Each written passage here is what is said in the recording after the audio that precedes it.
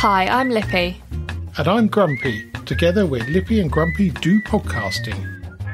In this episode, Davros solves the gnome shortage, a sandwich snatching seagull, free parking, and a WD-40 base top tip. Now, Lippy. Yes. We have had a missive from Davros, as usual. Yes. Back on emails, which is good. Like to see that, and it's getting longer by the week. He addresses the gnome shortage that we discussed last week. And he says Davros sees a way out of this. He thinks that the youngsters call it pivoting. In fact, lots of people call it pivoting. I've read a number of business books where they talk about pivoting the business from one thing to another. So if something's not working, then you move on to something a bit different. So yes, it's a very, very common term outside of those that destroy galaxies. So those furloughed from the hospitality sector can redeploy as gnomes for hire. No retraining necessary. Socially distanced and working in the open air. Perfect. Just need a red hat, false beard and a fishing rod. I think you may be stereotyping gnomes there, Davros. Yeah, a little bit. They don't all have fishing rods. They don't, no, precisely. Not all of them do. Some of them have wheelbarrows. Others hold pot plants, that sort of thing. So anyway, I get what you're going on about. He finishes with, there needs to be an app to connect the gnome deprived with their dream dwarfish fishing person. Not quite sure what that would entail. It sounds like eBay for gnomes. But well, possibly. But that would do it. So we can certainly put you in touch with Gardens if you wish to work as a gnome, basically. He then goes on to say, we'll cover Davros in one go, I think. The bottom brain, which we discussed last podcast, I think, but I can't quite remember where. There was a theory doing the rounds that dinosaurs such as the Brontosaurus may have had a second brain or a nerve cluster that dealt with the motor functions for its hind quarters. And I have heard this before. My cousin was so into dinosaurs, I'm surprised he didn't become a dinosaur specialist, a desperate China paleontologist. That was it, because he knew everything about them, and he'd bang on about double-brained dinosaurs at some length. I see. I thought dinosaurs weren't. Oh no, it was the like T-Rexes didn't have a very big brain. Whether it wasn't a big brain compared to the rest of their body. No, I think it was definitely that they were not very intelligent animals. Well, they just needed to eat, roar and scare people, really. Yeah. So possibly didn't need a massive brain. No. Davros has come up with a 1980s joke, which I'm not going to tell because only you and I will... Not you, Lippy. Only Davros and I will understand it. I'm still young. Still far too young. And also he's got a team for his Rounders event. Is it not appropriate to read out? I can't repeat it. This is a family show. There is no swearing. You'll have to send that one through to me. Yes, it was very funny. So well done. If we were a little more adult, then we would have covered it. But, thank you. Please do keep them coming in. Now, you wanted to say something about football, which is something that neither you and I really know anything about. I don't know anything about football, like, at all. Chris he supports Tottenham. So we watch the Tottenham games when they're on telly, or the more preferable thing that happens is he goes to his parents' house to watch the football, so that I don't have to. But I heard on the radio the other day, and I think I was in a bad mood anyway, and it just really irritated me. And I know we don't talk about and the pandemic much or at all, really, because it's not. So I was listening to the radio, and it was the news on. Some nice stuff had happened on the news, probably. I can't remember the rest of the article. But then it said, Champions League final is 2 English teams. And I was like, oh, that's quite impressive. Because Champions League is like European and UEFA, whatever. So we've done quite well to get 2 teams in the final. I assume... No. No, it's the I'm looking at an article here. It's the All-English Champions League final. And it's due to be played on May the 29th, but Wembley is booked. I don't know. So before it's before Wembley's been booked. It was going to be happening in Turkey anyway.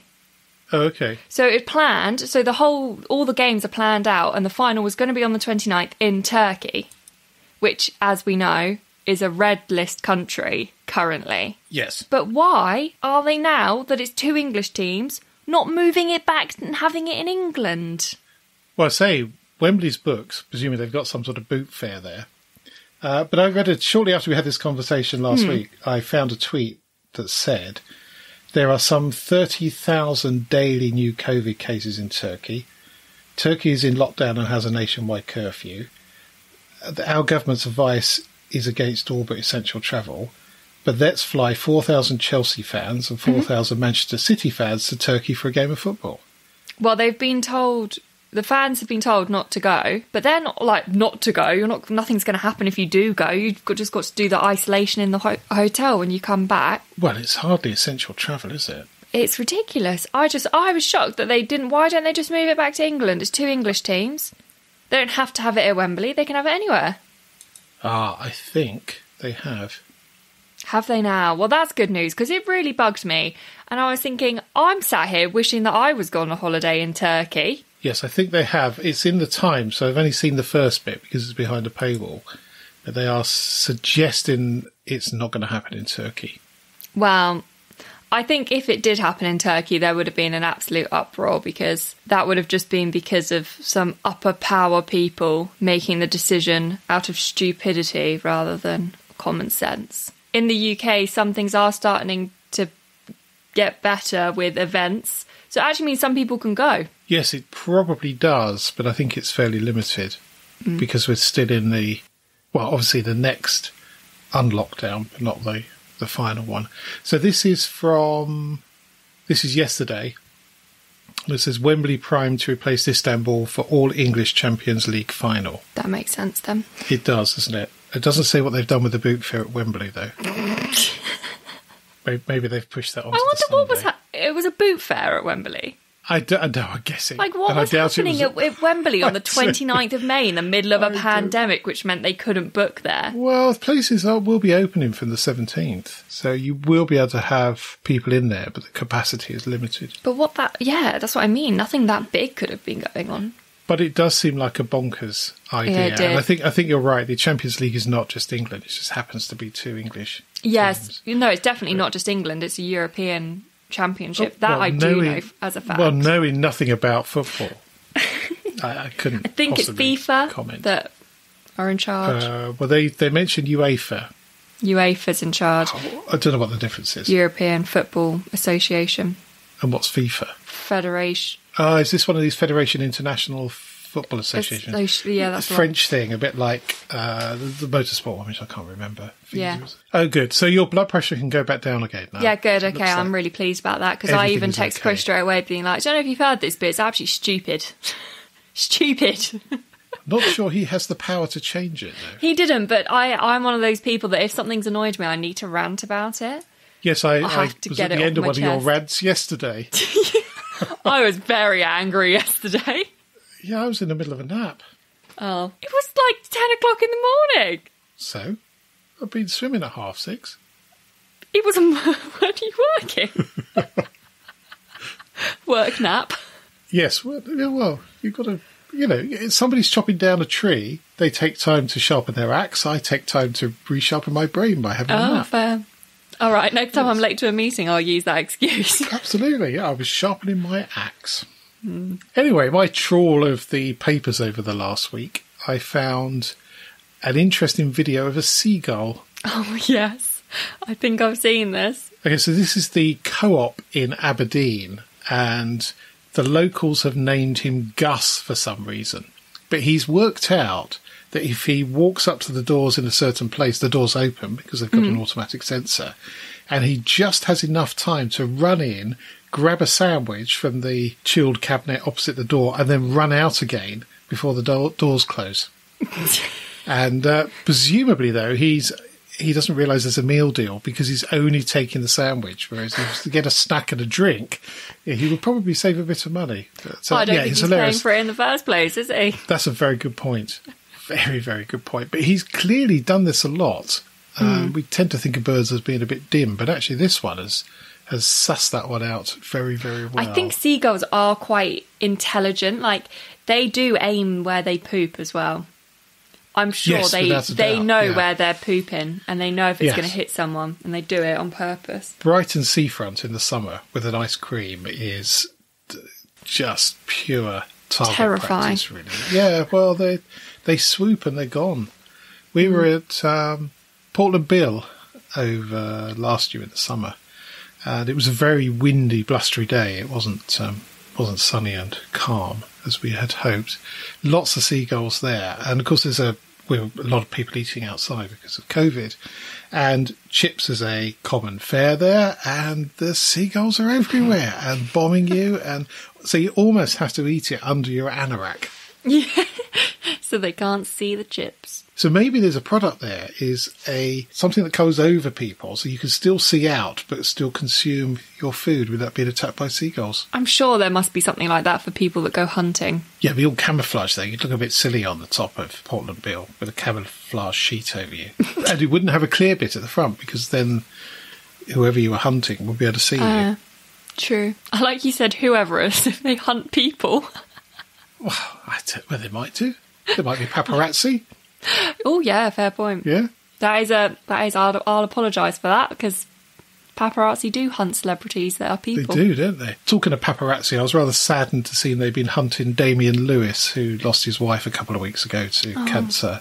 And I thought, it's just a bit, no, don't do it. Leave the poor man alone. Let him walk his dog in a bit of peace. You know, he's had a rough old time. And you know exactly what the article will be. It'll be like, first picture of him since his wife passed, looking sad. Like, that was exactly it. It was no one exactly needs to see that. No, with his friend, who turned out to be female, so presumably there'll be a whole load of speculation about that as well. But no, I we would all be better off if newspapers didn't exist, magazines didn't exist.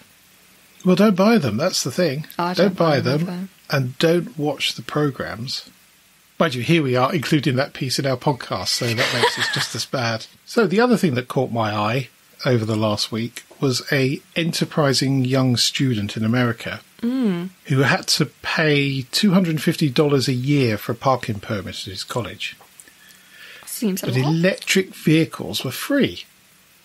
So what he got presumably from a well-known online store, a little plastic socket that you use to keep the charging lead in when you're at home for hanging it in. And he glued it onto the side of his Jeep. To make it look like it was electric. And there's a picture. So he rocks up into the electric parking bay, puts the lead into this dead socket, and saves himself $250 a year. Impressive. How long that's going to go on for now, it's gone around the internet, is another matter. But I feel like that now that it's out there, it's going to end quite quickly. But that is I would have thought so. Saving hack. It is a very good saving, but a little unfair on people who do have electric vehicles and need to charge them. True. Depends how many electrical charging ports they have. Yes, but I'd say don't do that at home. No. And Zoom is the gift that keeps on giving. And this week's monumental stupidity is a Ohio State Senator called Andrew Brenner, who decided to make a video call or Zoom call while he was driving, but obviously thought this through, so he had a background of his house behind him. Quite clever, so you could set the background. What he forgot was that he was wearing a seatbelt. God, why would you even think to do a Zoom call whilst you were driving? I mean, a telephone call is distracting enough. Let alone a Zoom call. Yeah. They must have noticed he wasn't really looking at the camera either. You would have thought so, wouldn't you? Looking all over the place. Yeah. And not to mention the noise as well, unless you're constantly muting the microphone. But you've got to take your hands off the wheel to do that. I don't believe there's a car in the world that has Zoom controls on the steering wheel. Not yet, no. No, well, hopefully Tesla, not maybe. ever. Well, it should never be. Well, it'll be driving itself by the time you can do a Zoom call. Yeah, well, that's some debate, isn't it? There was a horrendous accident a couple of weeks ago and somebody lost their lives. What, with a driverless drivingless car? Well, they thought it was a driverless car, which is not. It's a driver assist car. Those really confuse me, drive assist cars. Yes, I don't... We've had one once when you were skiing at a Mitsubishi. And it just drives straight? No, I mean, this is quite a long while ago, so it would warn you if you started to cross lanes without indicating. And I can't remember how it did it. A friend of mine had I think it was a Citroen, and that would pull the seatbelt if you tried to do that. Oh, so it's like my car that when I reverse it beeps when I'm getting too close. Sort of, yeah. I've worked out I can get pretty much to a flat line beep before I hit anything. Yeah, is it affected by dirt on the... No. Oh, well, that's okay. Yeah. So our recommendation is not to take part in a Zoom call when driving. Definitely not. And certainly don't take your seatbelt off so that you look like you're in... So you don't look like you're driving. Yeah, that'd be bonkers. Anyway, last weekend we had the Jigsaw Run at Dunsfold Aerodrome, which had been moved twice since November last year. And this year was a bit of a bonus, or last year was a bit of a bonus, as we were expecting there to be houses being built, which doesn't seem to be happening at the moment. So, and apparently the whole site is up for sale, obviously with planning permission. But there are rumours that it might be kept as a film set, which would be quite nice. So, they do use that a lot as a film set, don't they? More than you realise. Yeah, the list, actually, if you look on their slightly archaic website, the list of films and programmes is quite long. It was one of the Mission Impossibles was there, wasn't it? Yes, it was, yeah. He runs and jumps on the side of the plane. I believe some of Casino Royale was filmed there as well, some of the scenes. Turned it into Miami Airport. And of course, with CGI, you can add all sorts of things in. But one of the big advantages of that area is there's nothing on the skyline that dates it. It's all very clear. But apparently, Amazon are filming something, I can't remember the name, the guy said, in one of the jets that's there. So they've got a number of jets that don't go anywhere. Yeah, they've free-sold the engines. Just chilling. Two of the last 747s were flown in there.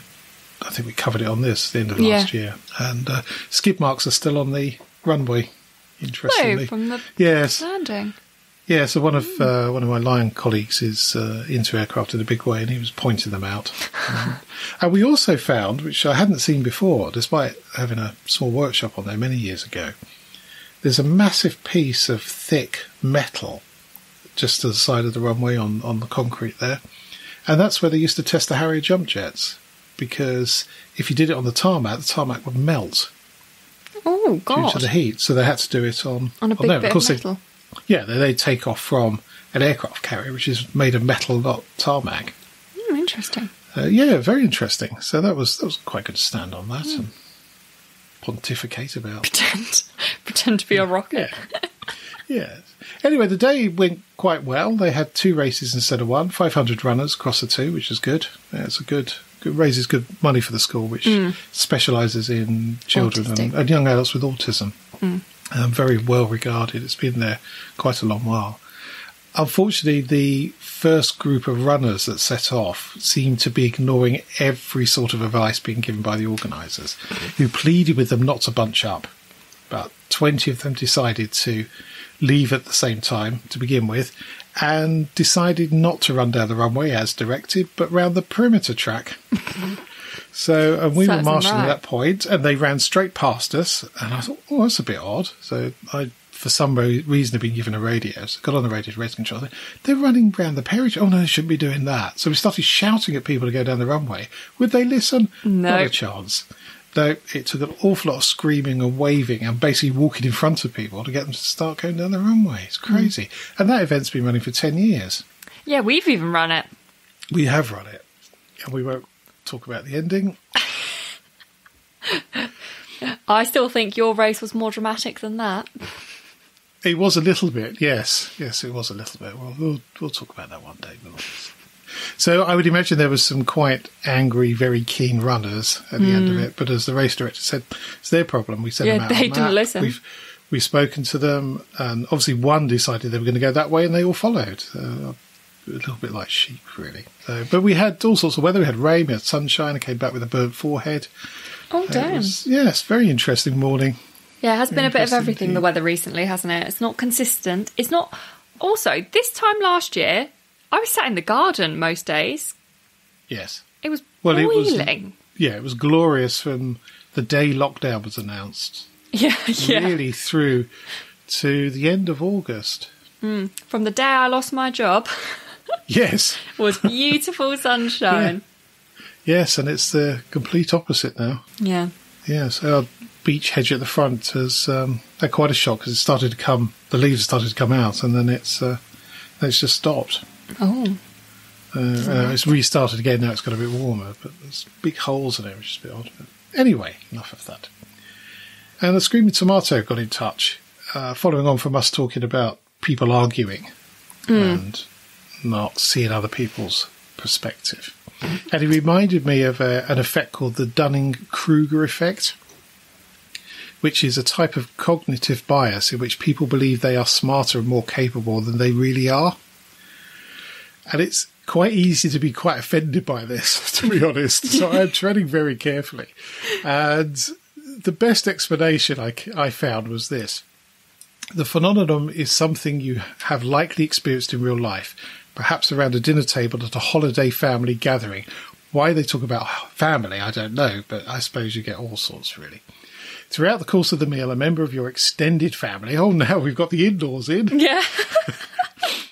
begins spouting off at a topic at length, boldly proclaiming that he is correct, or she is correct, and that everybody else's opinion is stupid, uninformed, and just plain wrong. It may be plainly evident to everyone in the room that this person has no idea what he or she is talking about, yet he or she prattles on, blithely oblivious to their own ignorance. Interesting. We've all come across people like that, and I just hope I'm not one of them. I mean, I feel like I am sometimes. But I'm not, because I actually do know what I'm talking about, so it's not... Yes, I think we've all got the potential to do that. And the problem is if you're very passionate about a subject... Gets worse. It gets worse. Yeah. Yeah. Definitely. It's an interesting thing, but I wouldn't necessarily take it at face value and assume that everybody's like that. I discovered some years ago that everybody's perception on life is different, and after doing that, things became a lot easier, to be honest. Just live and let live. I would agree. And also, I feel like it winds people up more if you just agree with them. It can do, or just say nothing. Yeah, that. Just say, oh, that's a good opinion for you to have. And then just don't say anything else after that. A friend of mine used to, in meetings, he would diffuse situations by going, you got a very good point. I'll need to think about that. And then, obviously... Never think about it ever again. And talking about talking with people, there's a very good book called Never Split the Difference by Chris Voss. I've half read it. You've half read it. Well, I definitely read the other half. Chris Voss was he was a policeman to begin with, American policeman, and eventually joined the FBI in the hostage negotiation team. And his story about how he fought his way in there is quite interesting because he was completely underqualified for it. And he takes you through a journey, and he illustrates it with real-life examples as well on how to negotiate with people. And it is quite an eye-opener because the way that we tend to do it is probably not the most effective. And you have to be a little bit selfless, to be honest, to do it. But remembering what you want at the end, what the goal is, rather than how you position yourself throughout the negotiation. So if you get the opportunity to read it, it's a very good book. It's a very good book. Quite a quick read unless you're Lippy, when you have to read it over several years. It's a good book for if you want something or trying to like get a pay rise, or you're trying to get a new job and you're like negotiating packages and what you get with the new job. I feel like if you're just a normal person happy with where you are in life, then it's probably not a book for you. Although it has to be said, it is an interesting read. And actually his story is very interesting. Are brilliant, and how they brought hostage negotiations to an end, some of them successfully. There is one very funny story in the middle about somebody in Central America who was kidnapped. And hilarious. But one of the key things, he says, is to keep asking questions. Say, how can I do this if this? So how can I pay that money when I don't have How can I pay your ransom if I don't have that money? And eventually, they just wound them down, and the number of guards reduced dramatically until there was just one left, and the hostage escaped. Yeah. Just appeared at home. But they just wore them down. And the other problem is that where they were keeping him, there was nowhere near a phone. So the communicator had to walk into the village to use the phone, take the message, go back again to get the answer, then come back again. So it's just a nightmare setup. Chaos. Obviously pre-burner phones. Well, I've watched a very good episode of Grey's Anatomy, actually, where there's a gunman in the hospital, and what you should do is just start telling them personal things about you, because it'll make them feel bad. If they feel like they know who you are, they're less likely to keep bouncing back, because they feel bad about what they're doing if they actually know who you are. So if you get kidnapped, just start telling them stuff about yourself. Yes. And meaningful things like you've got a kid. I have a feeling if you were kidnapped, you would become unkidnapped quite quickly. I feel like that's probably what would happen. After about 10 minutes, they'll be like, "Oh, let's just put her back." 10 minutes, crikey. Well, I think it'd take 10 minutes for the situation to have settled, and then for me to start being annoying. So, what news from the house move? People are stupid. Well, they're not. Well, they kind of are.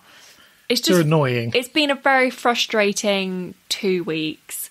So we're basically there with our new mortgage and the actual sale itself, to the point where I was talking to this solicitor the other day, and she said, we think we're like 2-3 weeks away from exchange. She said, with the possibility of completing on the same day. Oh, okay. So we're very close, and before the 30th of June, which is the ideal. But we, at the start of the process, told the solicitors we need them to do our remortgage as well. And we got told by 2 separate people, that's fine, they'll just do it along the same side. Like, we'll do it for you as well, that's fine, it'll just run along at the same time. And then that was the last we heard of it until our case got allocated to a person to go through the last stages. And she sent a message with a few questions. So I thought I'll ring her because it's easier to chat about them rather than try and type them back. And then at the end, she was like, "Oh, actually, whilst I've got you on the phone, who's doing your remortgage?" And I was like, "You're doing my remortgage?" And she was like, "Oh, it's a different part of the company." And we were like, "Okay, that's fine." She was like, "I'll get the inquiry over and someone will contact you as soon as possible." 2 weeks later, and I don't know how many emails and messages, it got to the point where we spoke to the estate agent who's friends with the owner of the company, and he had to get involved in order for them to just send us our initial information. Good grief. But they were doing so well, and this girl that's doing our other side is so good and so lovely and like really proactive and like constantly giving us updates. They've just completely let themselves down with this other part of the company, and it's absolutely awful. So that started Monday officially, which is yesterday, and since then it's just question after question of stupid things that they should know, or they shouldn't even ask us. They should be asking our case handler for the other half of it, because she's the one they should be liaising with on it, not us.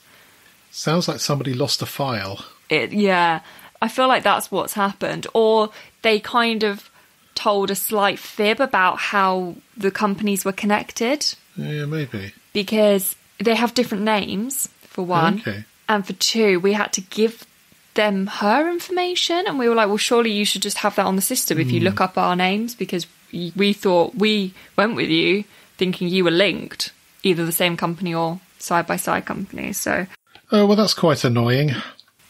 It's moving again. We were both very frustrated yesterday with that, just because we've been so quick at everything else, and now it's to do with us that's holding it up, and it's getting really annoying. We're like, it's not our fault, but it's our fault that it's slowed down again. Well, it's our side. It's not our fault. Exactly. Oh, well, hopefully that will resolve itself this week. Yeah, because the initial email was it'll take 4 to 6 weeks, to which our response was, no, it'll be less than 4 weeks because you're the one that's been delaying us. It's not our fault that you took 2 weeks to come back to us after 3 months of us thinking that it was going ahead. Yeah, that is crazy. Exchanging and completing on the same day is a little bit of a worry. I suppose if you haven't got to move on that day as well. The aim is not to move on the completion day, I think. I think the aim would be to go and have a walk around the house and see what's been left, if anything has been left, and maybe do a clean, see what condition they leave it in kind of thing is what we would like to do on the completion day rather than actually move, because I feel like that would just be way too stressful trying to do exchange, completion all in the same day. Yes, absolutely. I did that on a flat I had, but I moved into rented, so it wasn't. So there was a bit of an overlap, so there wasn't really a problem with it. But yeah, she was saying if we have enough time before the exchange date, they might as well make it the completion date, because our sellers aren't having to move into a house, so it's not that we can exchange and then we just need to wait for them to exchange so that we can all have completion dates. It's that we're exchanging for them to then move into their parents' house, so it's not... Yeah, as long as they got their stuff out of the house, that's... Which I drove past the other day and there were boxes in the window. Yes, you said, yes. So unfortunately, when we moved into this house, having had a bit of a nightmare trying to pack up stuff from the old house, because there isn't a road that was by it, you had to walk it across the common field land to get to the track, basically. And being an old cottage, you had to take stuff out the window, so all the window frame had to come out. So we arrived at this place, it was in November at 4 o'clock. It was a horribly wet, cold day, and the bloke was still packing up. And eventually we got him out and gave us a set of keys which didn't fit the house. So, we had to go and change the locks the following day. And then we opened cupboards and it's full of his stuff. Went up in the loft, there's a whole load of stuff up there. That's so annoying. I really hope that doesn't happen to us. Well, if it does, you take it out and you put it on the driveway. And I phoned him and said, you still your stuff here? And he went, I'll come and pick that up next weekend. I said, no. I said, I'm going to put it in the car now and I'll drive it around and dump it off at your house. I'm not having it. It's not on. It's got a cupboard full of medicines. I don't want that. Either you take it tomorrow or it goes in the bin. Yeah, that will be my response is either you come and get it now or I'm throwing it out. Yeah, quite. Anyway, hopefully it won't come to that. Yeah. So, is there a Lippy top tip? Let me think. If not, I've got a grumpy top tip. Oh, yes! Let's do a grumpy top tip. Do a grumpy top tip. So, I cut myself shaving this morning, which I don't do very often. I just thought you had a big spot, to be fair. I just didn't mention it. No, it is. It's rather grown. And it bled profusely as well, as they tend to do. Now, many years ago, when I was at the car show and preparing to commentate for the day, I'd stayed in the camper van overnight on the showground and decided to have a shave in the morning and cut myself, and it would not stop bleeding. And one of my fellow lions came over. He said, stick a bit of WD-40 on it. I went, what? Yeah, WD-40. So I went and saw the sound man. I said, you got any WD-40? He went, yeah. So he sprayed a bit on a tissue, stuck it on there, took it away, stopped bleeding instantly. That's weird. It is a little weird, but when you consider the major ingredients in WD-40 is baby oil and Vaseline, it all makes sense. It does make sense. Yeah. I was thinking that stuff smells potent. I wouldn't want to put it on my face. Yeah, it's absolutely fine. I mean, the lion said it was going to sting a bit, which it didn't. So top tip: if you cut yourself shaving, little double of WD-40. Mind you, maybe that's why it looks like a major spot. Yeah, I did. I was just being polite, and I didn't want to say anything. Yeah, it is quite big. I think it was quite a big slice, actually. Yeah, it looks kind of painful. So, can I go into my fun fact now? Oh yeah, go on there. You're doubling up this weekend. Yeah, this weekend. Weekend. I don't know what day it is. Yeah, so this is another fact that has been unsubstantiated. A little bit like last week's one where we talked about the ceremony of quit rents, but I have done a little bit of research into it, and it is in fact true. So this is where a blunt knife and a sharp knife, 6 horseshoes and 61 nails pass hands. So that's exactly what they get? That's exactly what they get. And the City of London pay that to the Crown. Apparently what happens is the Crown then lend them back said knives, horseshoes and nails for next year. So it's all a bit bonkers, really. But I found a link to a very historic website, so I shall Interesting. add that. Anyway, on to this week's fun fact. Yes. A man in China bought a first-class, fully refundable plane ticket, which gave him access to the airport's VIP lounge, where high-rolling travellers can dine for free. Oh, No God, cost I can involved see where there. this is going. Yeah. The man rescheduled his first-class ticket 300 times in 1 year to enjoy free meals. That's smart, isn't it? That is so clever. That's smarter than the fake plug socket. Yeah, because they can't do anything about that.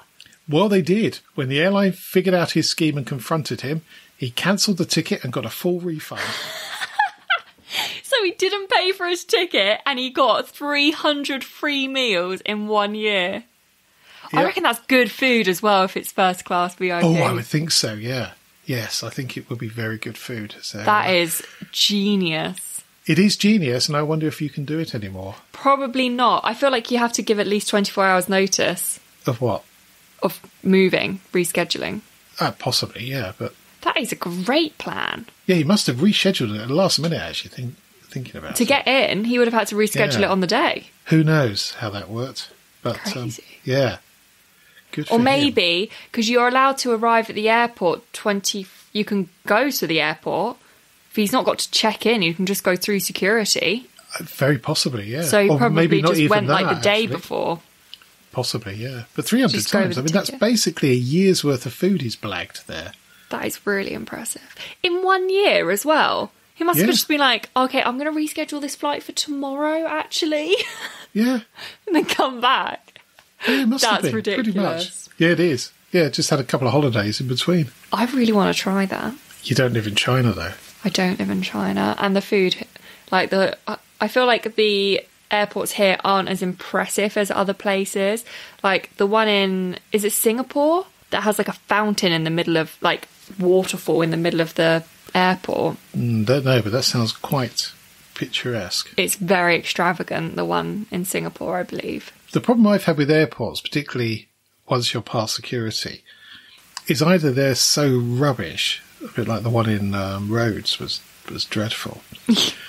Mind you, there's major building works going on.